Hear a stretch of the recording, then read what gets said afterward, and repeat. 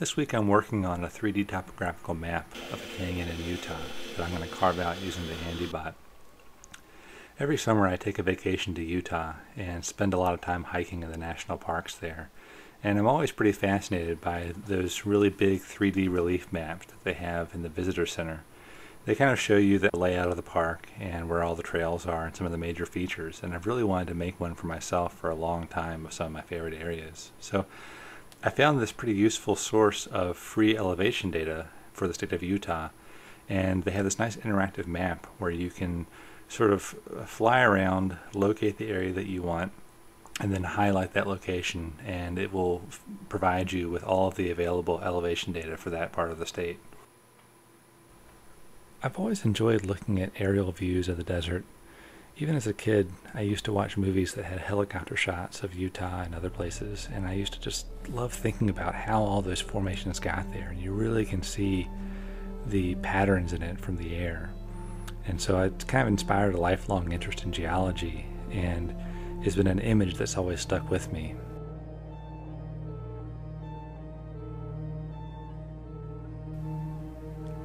This is the goosenecks of the San Juan, which is the area that I'm going to try to model today.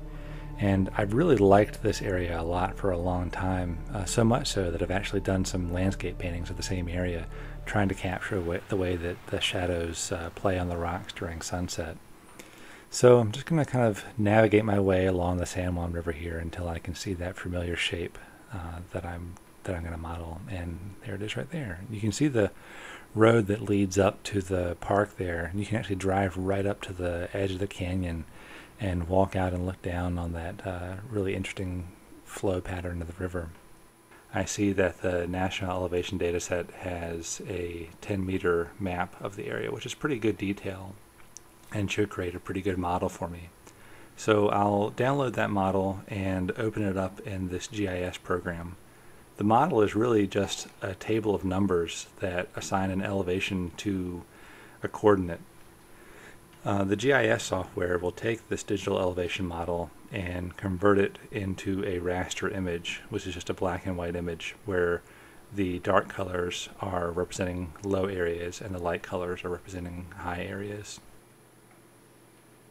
And I'm just going to tweak the min and max values so that I can capture the most range of elevations or the most detail in my model. And so I want to make sure that the highest areas that I'm interested in are mapped to white and the lowest areas are mapped to black so that I don't lose out on any of that detail.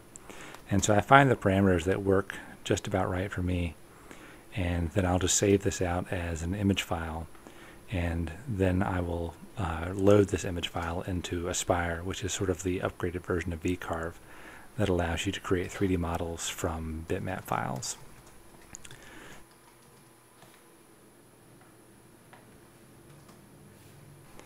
So I've got a 6x6 chunk of urethane foam that I'm going to carve this into. So I'm going to go ahead and say that my work area is 6x6, and then flip over to the modeling tab where I can import a component from a bitmap image. And Aspire does this pretty much the same way that the elevation map was doing it, where it assumes that you want to carve deep in the dark areas and carve less deep in the light areas. And so right there I've already got my 3D model done. I just need to tweak some of the parameters for how tall my model is and how thick the base is. So I can adjust these, and since I've kind of been to this area before, I can mainly judge what looks right. And so I will just tweak the shape height a little bit, and you can see there that it makes the differences between low and high more extreme. And so I'll kind of run this up and down a little bit until I find what looks right. And I can actually rotate the model around and put myself right down where I've stood before while looking down at this river, and just sort of see if the view looks like what I remembered it as. So just tweaking a little bit more, and that looks just about right. And I've got a 2-inch thick piece of material, so I'm going to add a 3/4 inch base to it. That will just give it some meat on the bottom so that there's enough material to hold the whole thing together after I'm done carving it.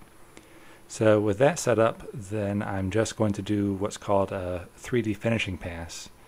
And here I'm choosing a gap above my model that will give me a little bit of clearance in case the top of my material is not entirely even. So here I'm going to be choosing a 1/16 inch diameter ball nose bit, and that's a really small bit that will allow me to get a lot of detail out of the carving. And because I'm carving into something really soft like urethane foam, I'm going to be able to do it all in one pass. There will be no need for any roughing passes. But when I look at the simulation of the cut, everything looks a little bit ribbed and low resolution. And so I'm going to go back and edit my toolpath and fix what's causing this problem, which is actually the step over, which is how much the bit moves over between each pass. I'm going to make that a lot smaller to get a lot finer detail. It's going to take a while to render the toolpath this time, but now as I preview it, I see that I get a much smoother surface that I'm happier with. So I'm going to go ahead and save this out and get my material set up and ready to go. So I don't really have a good way to hold this down. I could drive some screws through the urethane and just screw it into my MDF base here, but I don't really want to do that. I'd rather just have the material be entirely cut through. So I had a couple of pieces of wood sitting around and a couple of wedge blocks from my set of building blocks that I had as a kid. And so I'll just sort of jam those in there and clamp the piece of urethane foam between these two straight boards, and just throw a clamp on there to push those wedges in to keep the thing nice and tight. And with that all tight, I can check and make sure it seems like everything's pretty stable and it's not going to move around while I'm cutting it out. So I've already put in my 1/16 inch ball nose bit, and I'm just going to line it up with the front left corner of my material and zero it there, and then drive it out to the center and just sort of step it down until it's roughly in line with the top of the material. And so here we go. I've got a clear dust foot on it this time just to give us a little bit better view of what's going on during the cut. So the strategy that this toolpath uses to cut out something in 3D is called a raster, which means that it moves the tool back and forth and steps back by the amount of the step over that I chose. And then it kind of bobs up and down to follow the path of a 3D model. And so it kind of slowly relieves the material and reveals the 3D form. And you can see here why I chose this small ball nose bit, because it's able to get down into the crevices where the river is running through the canyon. If I had chosen a larger bit, then it would not have been able to fit down into those small areas, and I would have lost that detail of the deep river channel. So this material doesn't make a whole lot of noise when it's cutting, and it really does just cut like butter, and the dust collection is able to suck up all of that dust, which helps keep my desk clean in my studio. So looking at it here, everything looks pretty good, but I'd like to go ahead and put some paint on it as well. So I just use regular acrylic paint, and I don't really prime the material or anything. I just go ahead and throw the paint right on it, because I figure I'm going to be putting on a couple of layers to get the color that I want. So I just go ahead and start painting. Since I've been here before, I sort of have a memory of what the colors looked like in the landscape, and I'm going to start out with sort of a rust orange color to capture that oxide that is in the rocks around Utah. If you've ever been there, you know that the reddish orange color of the rocks is so striking. When you first cross the border into Utah, it's the first thing that you notice. This part of the country is really interesting. There's been a lot of geologic activity there, and things like the goosenecks of the San Juan, what we're painting now, were created because of uplifts. So this part of the landscape was lifted up, and there happened to be a river already running through it.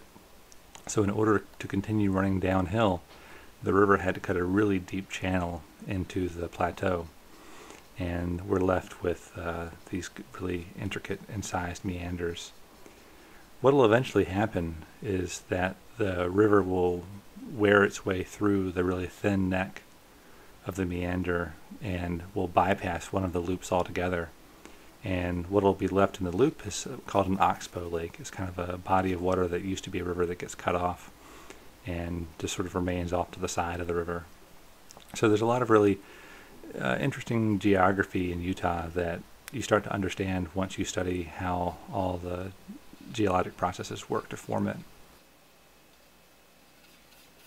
Most of the rivers in Utah look very green. There's even a river named the Green River.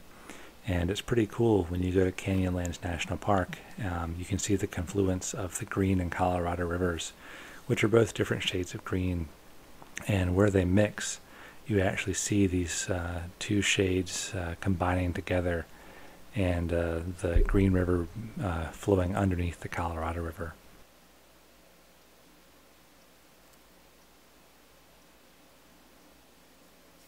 So now I've got my very own 3D map of Utah that I can do my own aerial photography on miniature scale. It looks pretty real to me, so I'm pretty happy with it. Next week I'm going to build a wooden frame out of a really beautiful African hardwood to hold this model in. And I'm going to be cutting some kind of complicated finger joints for the frame, so it'll be interesting to figure out how to do that. So be sure to tune in again next week when I'll try to finish this project up. In the meantime, we have a couple of other videos if you're interested in other Handibot projects, or you can check out the Handibot store.